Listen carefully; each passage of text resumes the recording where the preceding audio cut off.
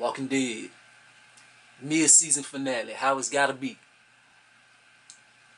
So, leading up to this episode, all we've been hearing is the moment that will change The Walking Dead forever, and we like, what's gonna happen? Who's gonna die? Will they defeat the Saviors? It's only mid-season finale, so I figured they're not gonna defeat the Saviors. So, I'm like, I know Rick ain't gonna die. Pretty sure Carl not gonna die. Michonne, Daryl. They keep saying if Daryl dies, we're gonna riot. So who's gonna die? But we're gonna get to that later on. But let's talk about like everything that's been going on. And so the last episodes and stuff, Daryl and them went against Rick's orders. They barged in and rushed the plans, basically. So the Saviors end up getting out.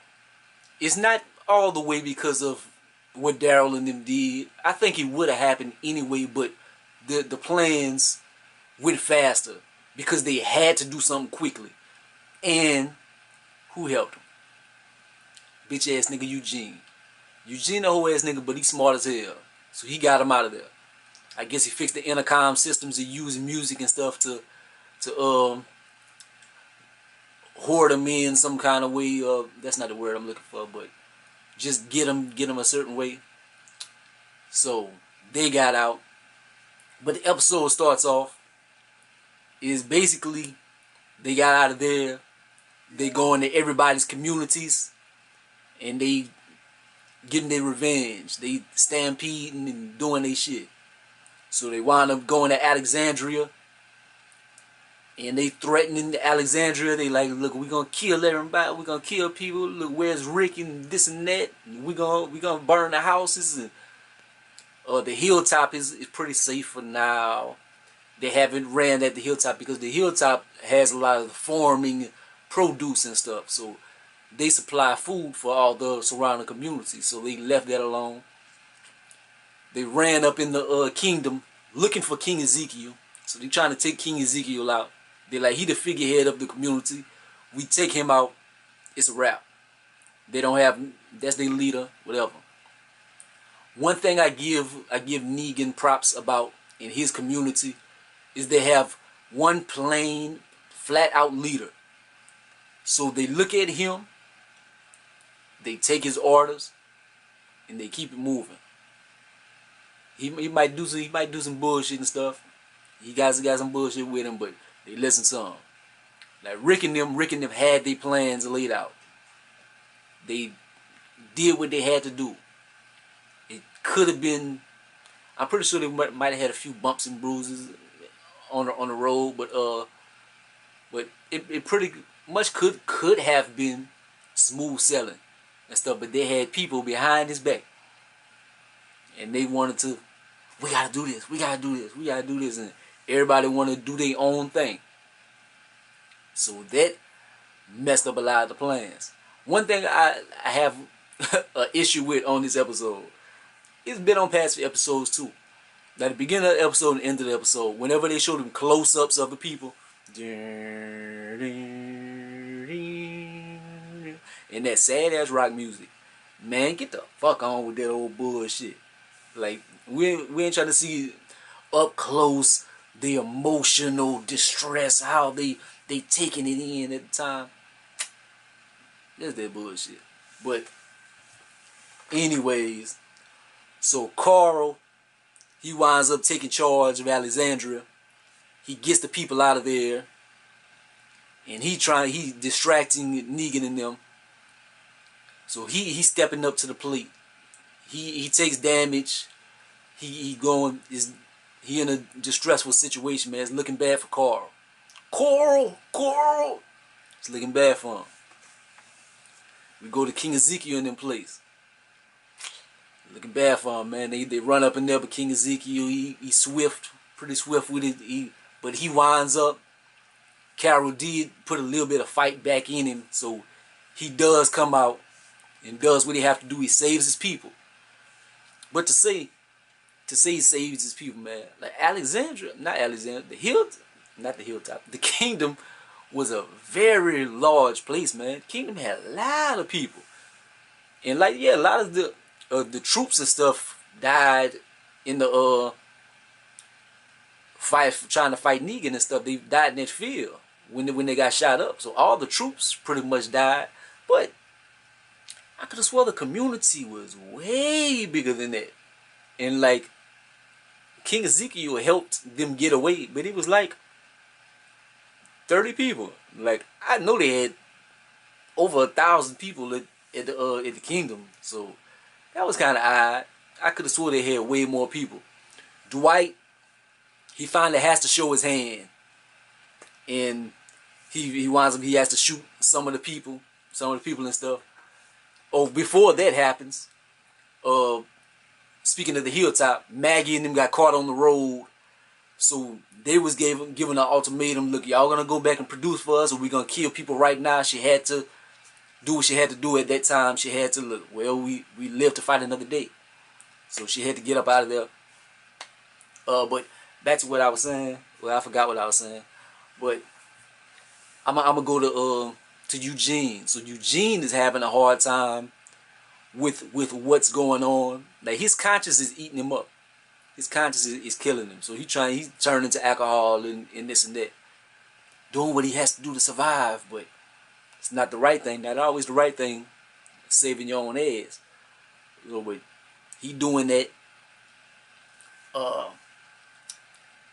He finally has a kind of a conscious moment, and he kind of saves Father Gabriel. He goes in there like, oh, you know how he talk that bullshit, but he left some keys for him to leave. Like, yeah, you letting him go now, but he's on his deathbed, so I don't know how much that's helping. But he winds up getting back to his community, and a lot of the people did get back to the community also, and they go in the sewer system. But Michonne, she goes through the front gate basically. She like, man, fuck this. She finally had her breaking moment. She couldn't take it anymore, and she went in there wrecking shop. Like she was in there looking like Leonardo with the katana. She was tearing them up. But my highlight of this episode was when Rick and Negan finally got their fight on. So that was a bright spot in the episode. Even Negan kind of snuck him in, and Rick wasn't all the way there. He wasn't all the way himself because he was kind of hurting because he got snuck. But Rick was handling his business. He had the moment.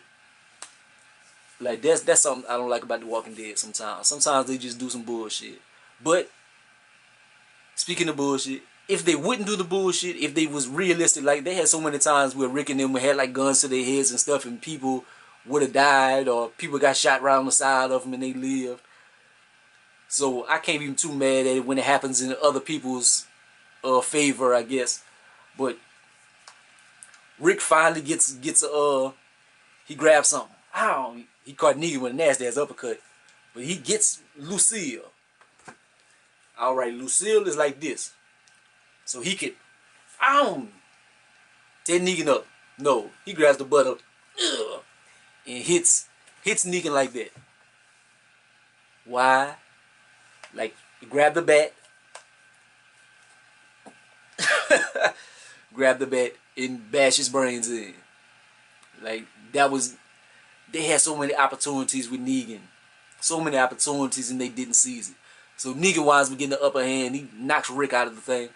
But to make a long story a little shorter, because it's still long, the moment we've been waiting for, we wanted to see what moment is going to change The Walking Dead forever. Like what's going to happen. This is all the way to the end of the episode. Like, I don't know what's... Like, Rick didn't die and this and that. They go in, he winds up getting to Michonne. They go in the sewer system. So they go in the sewer. He sees the Alexandrians. They safe. So happy about that. All the people are safe and sound. He sees little ass kicker. She's safe. sees all the people, Daryl and them. He walks to the back. He winds up seeing Sadiq. I guess Carl went to the woods and went got Sadiq. And then he sees Carl. And Carl is looking rather distressed. And the moment we've been waiting for. What would change The Walking Dead forever? Carl! He's gotten bit. That's crazy. Like, of all the people, he's one of the people we wouldn't have thought would have went out like that. Would have died. Like, we thought Carl was in for the long run. And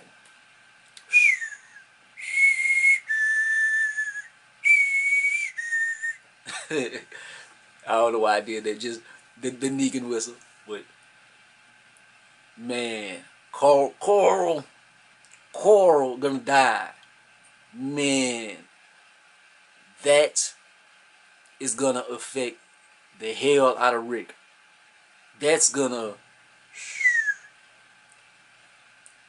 cause you seen like times whenever Rick had to defend Carl and he bit homeboy neck out and stuff, and he did a lot of stuff for Carl, man. Like, Carl is his heart. That's his last living family member, pretty much.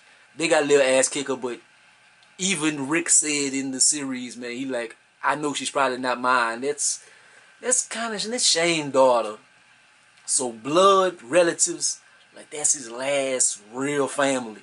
That's the last piece of the old world he has. And man, Carl gonna be dead, dog. Like, we're gonna see if it inspires him to lead the people and take Negan down once and for all, or will he go into a depression? Will he want to give up? Will everybody else have to pick him up? Is gonna be something we're gonna have to see for the next season, man. But this is a big change, even though like the last few seasons and stuff, like, Carl hasn't even been around his father that much, man. Like, he's kind of played a back role recently. He's been kind of a babysitter pretty much. Yeah, he ain't been doing too much, but Carl was growing up to be a young man. I think, like, behind the scenes and stuff, like, he been on the show since he was a little boy, man. He taught him to spread his wings. He probably got other little acting roles that he want to pursue.